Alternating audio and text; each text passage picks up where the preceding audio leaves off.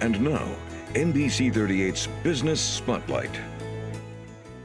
Hey y'all, Raven here from Raven in Real Life, and this is NBC 38 Business Spotlight. And today I'm actually over at Columbus Hospice on Moon Road with Terry Roberts. So Terry, can you tell me a little bit about you guys and your mission? Yes, Columbus Hospice, we've been in the community since 1979. We're the only nonprofit hospice in the area, and it's something we're extremely proud of. We have an inpatient facility, which we're in right now, with 25 beds. We cover 16 counties. We have 11 counties in Georgia and 5 in Alabama, so we have a large service area, and we care for patients with serious illnesses. So is there a certain type of insurance that someone has to have to be able to get your service?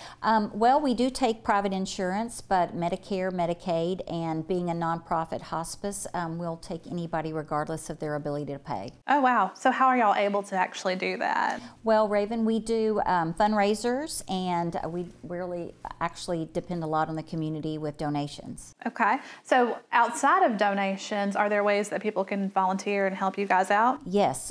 We have actually a very active volunteer program, and our volunteers do a lot of things. And our biggest need is patient companionship volunteering. So our volunteers will sit with patients. Sometimes the caregiver just needs a break. They may want to go to their grandson or granddaughter's soccer game, or get their hair done, or run to Walmart, and we'll bring a trained volunteer in, and they'll sit with the patient and chat with them and maybe share stories. Our volunteers do a lot of everything. They come in this building every single day, bake birthday cakes, and help with a lot of our programs. Wow, so how could someone actually become a volunteer for you guys? Okay, that's a great question, Raven.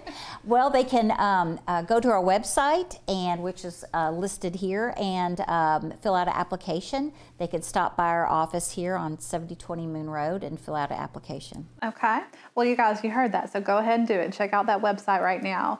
Now, what are some other programs that you guys actually offer? Okay, well, we have a program that we're extremely proud of that we've had since 2009, and it's called the Pet Peace of Mind program, where we help take care of our patients' pets by providing vet care, grooming, and pet food at no charge to our patients and their families. So we've helped hundreds of dogs, cats, a rabbit, a bird, and we do fundraisers for that to continue that program. So we were the second hospice in the United States to have the program, and we have the most successful program in the United States. It's something we're extremely proud of.